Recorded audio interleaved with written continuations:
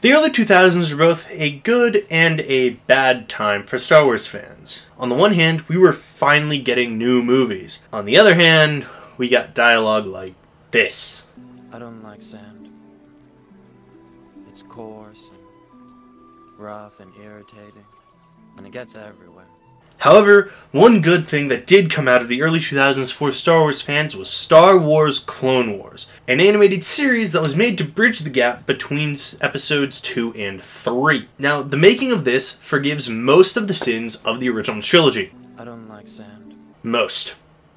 That will never be forgiven. But today, let's look back at the Clone Wars and see if it is truly as good as a lot of people remember it to be, or if it's fallen apart and doesn't hold up after all these years. Clone Wars was released in 2003 and comprised of 3 seasons. The first 2 seasons comprised of short 2 to 3 minute episodes that would later be released on DVD as Clone Wars Volumes 1, with the third season being 5 15-minute episodes that would later be released on DVD as Clone Wars Volume 2. At least, that's what I read on Wikipedia. I was 5 when this show first came out, and wouldn't become a huge Star Wars fan for another 3 years, so I didn't see the show when it originally aired. I've seen it since then, and I do think that it's a very good series. It led to one of my favorite shows on Cartoon Network when I was younger, The Clone Wars, in 2008. That show quickly became one of my favorites when it aired, but that's not what we're talking about right now. The show was drawn and animated like other popular shows at the time, like Samurai Jack, Powerpuff Girls, and Dexter's Laboratory. And while this is a good art style, and the animation is solid, some of the characters just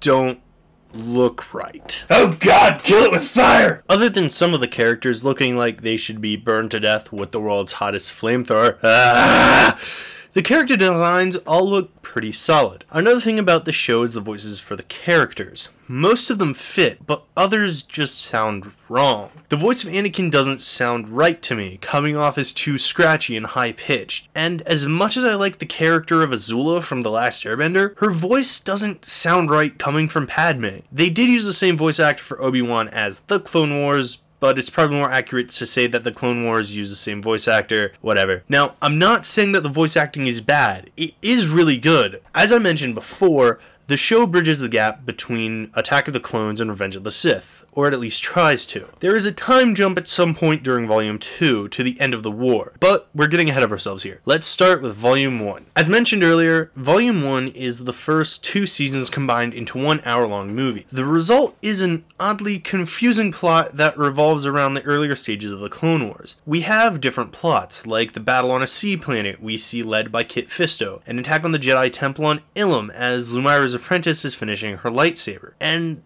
the one that takes up the most time, Anakin's first time as a leader in the war and his first encounter with Asajj Ventress. This is the best part of Volume 1 in my opinion, as it leads to one of the best fight scenes in both volumes. It takes place on a jungle planet with the characters jumping around the trees and using acrobatics across the landscape. It's really visually impressive and is very similar to some of the fights from Samurai Jack. Actually, pretty much every fight in the show is done like this, with almost no talking and just the action. It's really fun to watch and it's always entertaining. Anyway, the way that the fight with Ventress ends is with Anakin almost giving in to the dark side to defeat her, with a bunch of really cool imagery of Qui-Gon Yoda and Obi-Wan flashing as he strikes at Ventress. She falls down a cliff after Anakin's rage causes it to break. He screams in rage and then throws Ventress' saber down the cliff after her. And Volume 1 ends with the introduction of General Grievous. We see a number of Jedi surrounded by a droid army, with them freaking out and talking about what they're going to do. We hear the sound of footsteps, and Padawan Shaggy decides that he can't take it anymore and runs out. Grievous then crushes him and proceeds to wipe the floor with the rest of the Jedi there, leaving only Ki-Adi-Mundi alive. The two of them charge each other and the volume cuts there, leaving us to wonder what happened to the combatants. Volume 2 then picks up right where Volume 1 left off. We see a clone squadron flying over the battlefield, dropping grenades on the battle droids to take them out, as well as flying into them to get to the Jedi. The clones manage to separate the fighting Grievous and Mundi. Grievous runs off, and Mundi tries to chase after him. The clones stop him from doing anything incredibly stupid, and the Jedi forces retreat so that they can save the wounded. We then see Anakin get promoted to Jedi Knight because he needed to be before the third movie, and then we get a jump to another fight in the war where we see Anakin and Obi-Wan kick the ass of their opponents. From then on, it's pretty standard war. Anakin and Obi-Wan blow up a separatist base so their troops can take it. They end up on a planet where Anakin kills a monster, which angers the local natives because apparently he interrupted some kind of warrior test that they were trying to do. He gets roped into doing the trial himself and goes to help the natives of the planet. On his way, Anakin finds himself in a cave where he has a vision that is actually a quick telling of his story throughout the prequels. It is a fantastic scene, once again completely told with visuals, and only the musical cues to help tell the scene. Anyway, Anakin makes his way into a factory that he found on the cave, somehow finds out what the bad guys are doing, puts an end to it after freeing the captured natives that had been mutated. He loses his robotic arm in the process, and then uses the Force to kill every separatist there, gaining the support of the natives because of his apparent ghost hand. He leads them back to the village and talks with Obi-Wan, who says that this was Anakin's most important trial. Anakin builds himself a new arm, and they get called back to Coruscant to help with the separatist siege. While Anakin is doing his thing on the random planet, we see the beginnings of the Battle of Coruscant. We see Shakti and 3 other Jedi trying to protect Palpatine by getting him to a bunker. While they are on the run, they are fighting off Grievous, and the final fight we see them in is really cool. Grievous takes out all the Jedi and captures Palpatine, while stating that he would prefer to just kill him, which I support, because then we wouldn't get Rise of Skywalker, which would be fine. Mace Windu then fucks up Grievous's chest, leading to the cough that he has in the movie. Windu then finds Shakti's body, and the series ends. That got a lot more summarizing than I meant it to, sorry guys. So, is the show as good as a lot of fans say it is?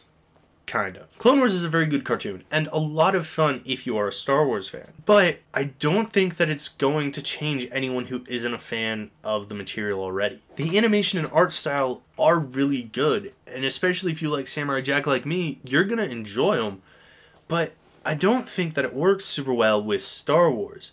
Especially with the fact that certain characters, looking at you, Palpatine, fucking kill that, don't look right, at least to me. It comes off as odd and kind of disjointed.